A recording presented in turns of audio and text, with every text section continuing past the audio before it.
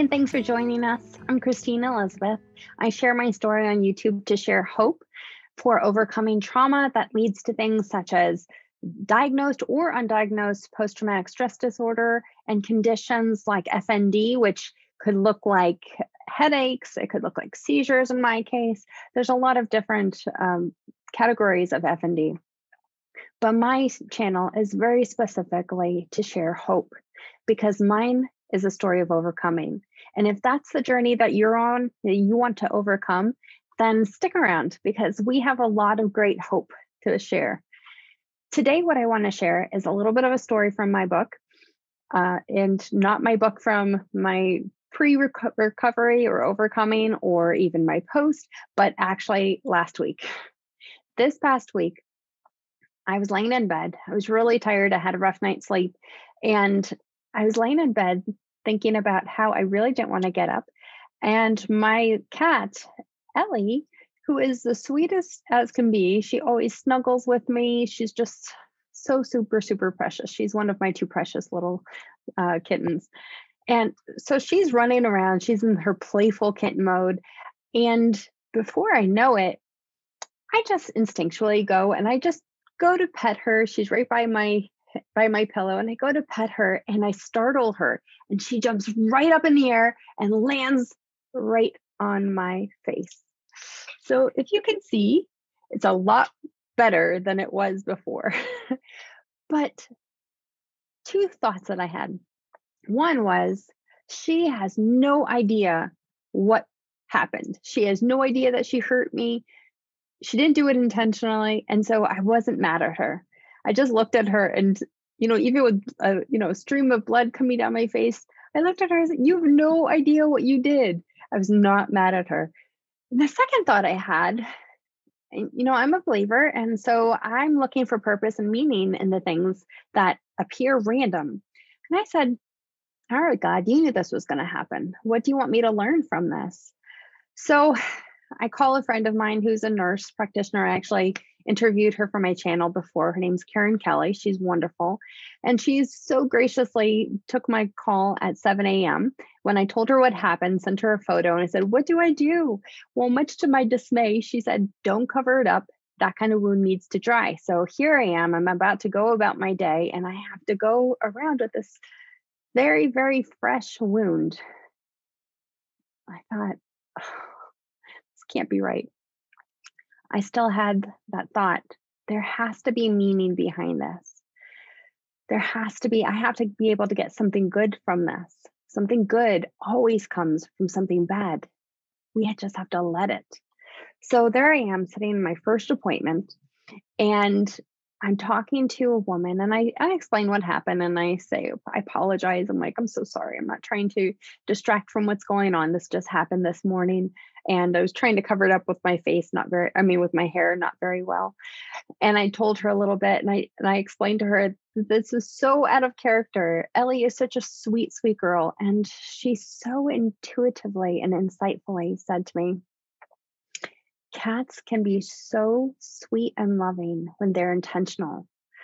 And just like humans, when we're not intentional, when we're in our nature, in our flesh is another way to say it, we can be very hurtful. We can unintentionally inflict pain. And I just sat back and I thought, wow, okay, yes, here we go. And I sat and I meditated with that for a long time. I actually shared that same insight that I learned, because there I was walking around with this fairly large gash, still getting asked questions about what happened. And every time I have that opportunity to share what I learned about what happens when I'm not intentional, what has happened as a result of other people in my life not being intentional, the pain that gets inflicted when we are just acting out of a reaction and not responding thoughtfully. Now, that's very natural. We grow up like that, don't we? I mean, we don't learn about these things. We don't learn to react responsively versus reactively. We have to practice that. It is absolutely a muscle that we have to practice. We have to sit and think about what people are saying. We have to be slow to anger and be very intentional about listening to hear what the person is saying. Even when a person is speaking angrily, we still have that opportunity. Granted, like I said, it's a muscle, so you're not going to start bench pressing 50 pounds the first time, and you're not going to respond very well when somebody throws that at you. But everything is an opportunity. If we look at it the right way, it's an opportunity to grow. So we've had tons and tons of opportunities to grow because we've all had people who act reactively versus responsively. But here's the point. It's not always about the other person. We actually very specifically want to take people out of the position of power and put ourselves in the position of power. We want to learn to hold on to our power and not just react, but respond and hold our power. So here's one thing I just want to challenge everybody to do. Today, when you're going around your day, think about what you want to do in somebody's life. What impact do you want to make in that person's life?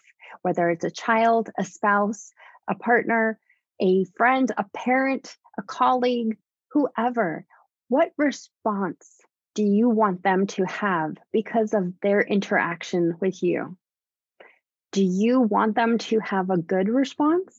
Do you want them to feel good about that interaction? Do you want them to, we can go even a step further. Do you want them to feel good about themselves? Do you want them to think positively about the impact they're making in your life? So think about that today. And when you have the opportunity, especially, I don't want to just say the youth as far as numbers, but everybody has people in their life who are in the spectrum of age, numerological age, who are at varying stages of maturity.